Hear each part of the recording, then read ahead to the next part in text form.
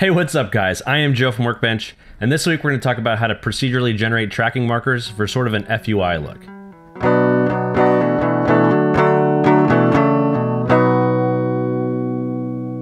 This week's tutorial is sponsored by School of Motion, so thanks to them for that.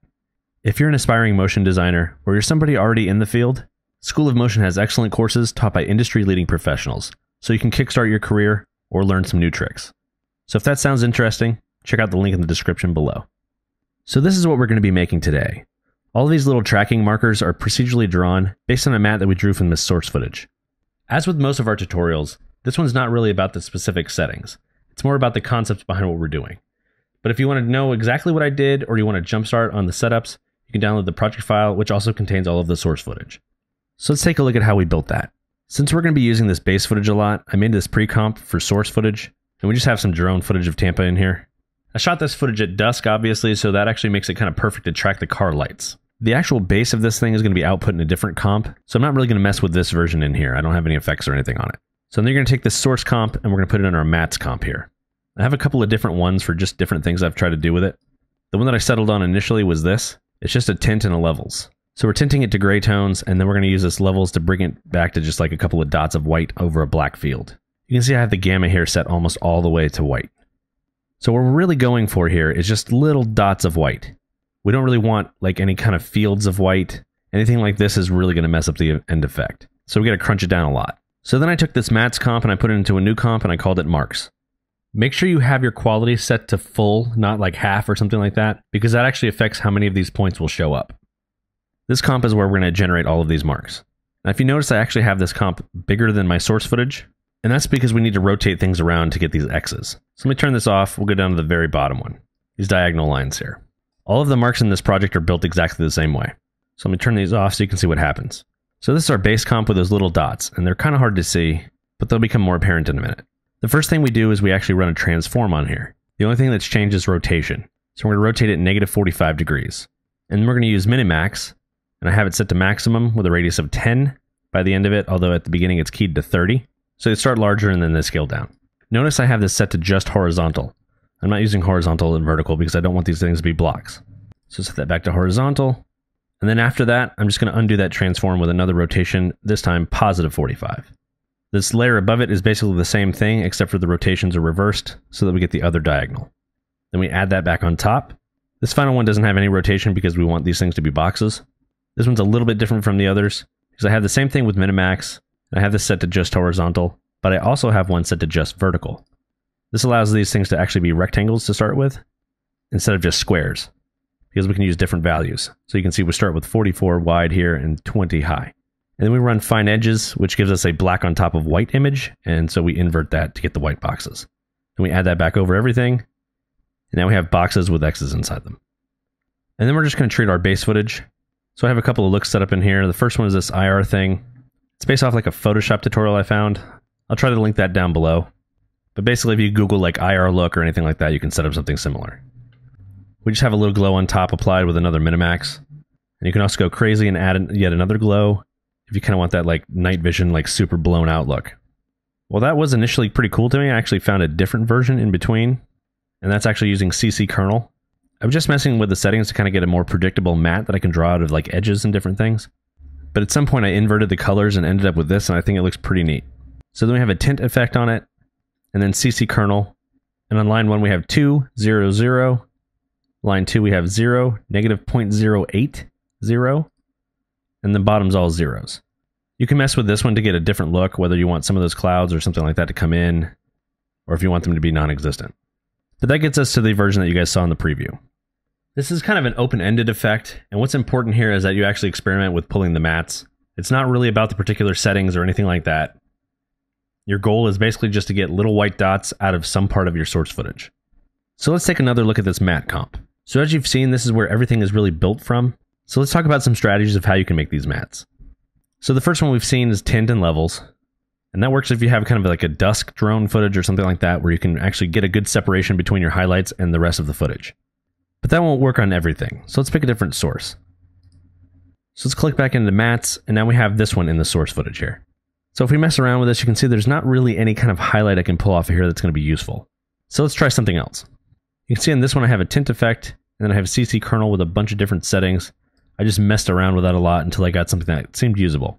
If I turn this levels off, you can see that that leaves me with kind of like all of these windows and different things. There's a car here, but I don't really want these to be completely solid lines.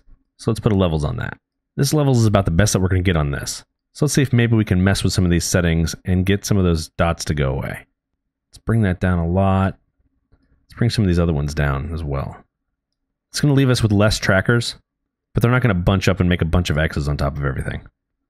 Let's click into this one since that's kind of bright. This is not the fastest thing to render since some of the source footage is 4K and it's H.264 because it's from a Mavic. So I'll pop back in when we're done rendering this a little bit.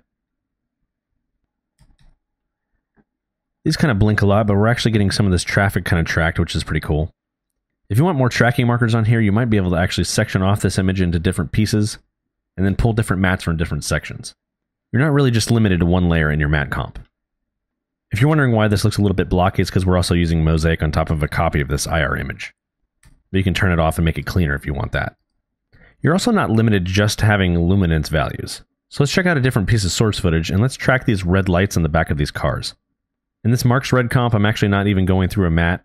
I'm just bringing the source in directly. These are both set up the same way because we're doing the X's thing, so one's rotated one way, one's rotated the other. So let's turn these all off. Those two. We turn this other one behind it off. All right, so you can see that we have a set mat on here. In this case, we're taking saturation. So the most visible parts of this thing are going to be the most saturated parts. After that, I have another set mat, and I'm actually just bringing in the red channel. So this is going to keep the most red parts of the image. Then I have a levels on here to take down the alpha. So we only have like the parts that are super saturated and super red. And then an important step in between is to add a solid composite, because right now we're actually completely transparent other than those red dots. And for everything to work the best way, we really need to have a solid behind everything. So we're just compositing black back in. And then we're doing our rotation transform, our Minimax with a line, and then rotating it back. Doing the same thing to both of those layers gives us red X's on everything. So if we go in here and we play that, you can see all of the red parts are tracked. Even like the little don't walk sign that's over here will eventually light up. Ooh, good timing there. And this source footage is just basically inverted. We're just tinting it black and white, throwing some invert on it, levels, and we have kind of a pseudo IR look. So if we play it, you get something like this. So even the lights from the actual traffic light come in. It's pretty cool. Street light on that one was on, even though this was daytime. Good broken street light there. Shows up in cool X's. So let's do one more example really quickly. We'll grab this downtown UT footage right here, move it to the front. It's got a little bit of an angle. We're going to scale this thing down maybe like 53% because we're going to take down this angle. It's like negative 1.2. Let's bring it over here. Let's see where it actually like starts moving. It's kind of slow again because it's H.264. After Effects, H.264 are not very good together. There we go. That's pretty cool.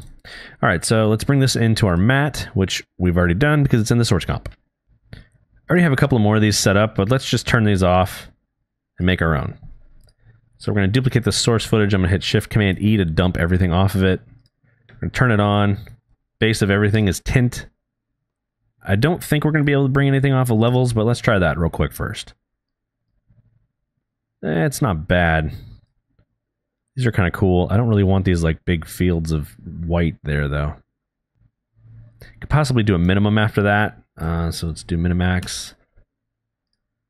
Let's do minimum. Of course, that's just going to get us those couple of spots. So let's try something different. Let's dump this levels here. Let's add a CC kernel. Let's open up all three of these lines. Let's crank one of these up. Let's crank the middle one all the way down. And you can see we're starting to get kind of the edges. Let's bring this one back up a little bit.